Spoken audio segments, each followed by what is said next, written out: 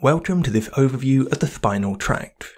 Now the reason this is an overview, rather than a comprehensive breakdown of every spinal pathway, is because there's just so much stuff you could learn about them.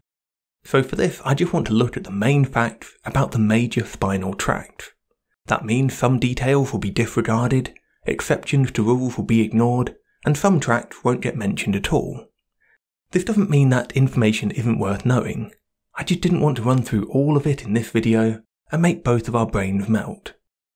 So, with that caveat in place, let's make a start. The spinal cord is a structure that forms the connection between the brain and the body.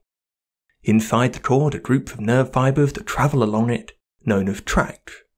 Many of these tracts cross from one side of the body to the other, so that each half of the cerebrum controls the other half of the body. Broadly speaking, we can split them into two groups.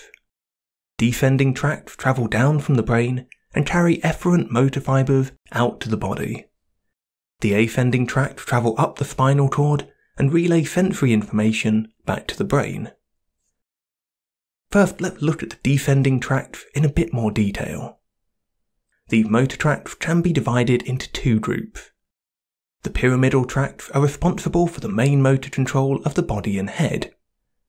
These are named because they pass from the cortex of the brain through the pyramids of the medulla oblongata. The extrapyramidal tracts originate in the brainstem and control involuntary and automatic motor functions such as muscle tone and posture.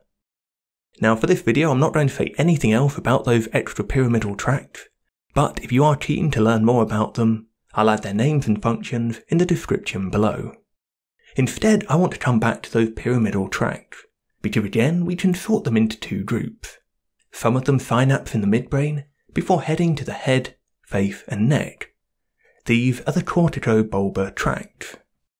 The rest travel into the spinal cord to form the corticospinal tract, and are responsible for controlling the muscles of the body. So let's draw these corticospinal tracts out. We know from their name that they must be starting in the cortex and then ultimately heading to the spinal cord. So all of these fibres will start here in the motor cortex and then pass through the internal capsule and enter the medulla. At this point the vast majority of fibres will decussate, crossing over to the other side of the body before travelling down the spinal cord and synapsing at the appropriate vertebral level. These fibres form the large lateral corticospinal tract and control most of the muscles in the body. The other corticospinal fibres travel down the spinal cord on the ipsilateral side of the body to form the smaller anterior corticospinal tract. These motor fibres have a fairly limited function, controlling muscles in the trunk and neck. These will eventually cross over to the other side of the body, but only when they reach the spinal level that they exit at. So that's our descending tracts, but what about our ascending tracts? Well, for these there are three major groups you should know about. The spinothalamic tract conveys information about crude touch, pain and temperature to the sensory cortex. The dorsal column conveys the more subtle sensations of fine touch, vibration and proprioception to the sensory cortex. And then the spinocerebellar tracts carry proprioceptive information to the cerebellum, giving it the information necessary to help coordinate movements of the body. So, let's draw those two cortical pathways out. The spinothalamic tract travels into the cord and crosses over at or close to its point of entry. It then travels up the contralateral side of the spinal cord before synapsing in the thalamus. Finally, nerve fibres pass from the thalamus to the somatosensory cortex. The fibres in the dorsal column enter the cord as before, but travel up the ipsilateral side to the medulla. As an aside, these fibres will be organised based on where they've come from, with fibres below T6 travelling up the medial portion of the column, and any above T6 running along the lateral aspect. As they enter the medulla, these neurons synapse in one of two medullary nuclei. Medial fibres will synapse in the nucleus gracilis, with the lateral fibres synapsing in the nucleus cuneatus. Fibres then head from both nuclei to the sensory cortex, we've now drawn out the major tracts of the spinal cord. The last thing to do is look at how these might be affected clinically. Now remember, the symptoms of nerve damage will always be distal to the location of that damage. So if a peripheral nerve was severed, we'd lose all motor and sensory supply beyond that point on the same side of the body.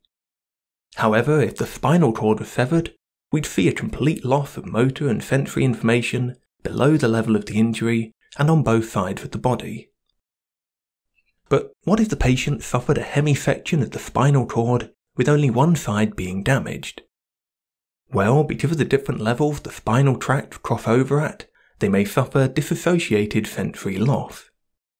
The majority of the corticospinal and dorsal column tracts run along the ipsilateral side of the spinal cord, so any loss of their motor and sensory function would present on the same side of the injury. However, because the spinothalamic tract crosses over in the cord, injuries to these tracts will present on the contralateral side to the injury. This means the patient should have a loss of motor function and fine touch on one side of the body, whilst losing crude touch and pain responses on the other side of the body. So, that's an overview of the major somatic spinal tracts. If you can learn their names and functions, that will be absolutely fantastic. Plus, if you can, I'd try and have a rough idea of their course through the nervous system, and in particular, where they cross from one side of the body to the other. If you want to review any of the information from this video, I've added a summary in the description below. If you have any questions or problems, please just get in touch. But otherwise, thank you for watching, take care, and I'll hopefully see you soon.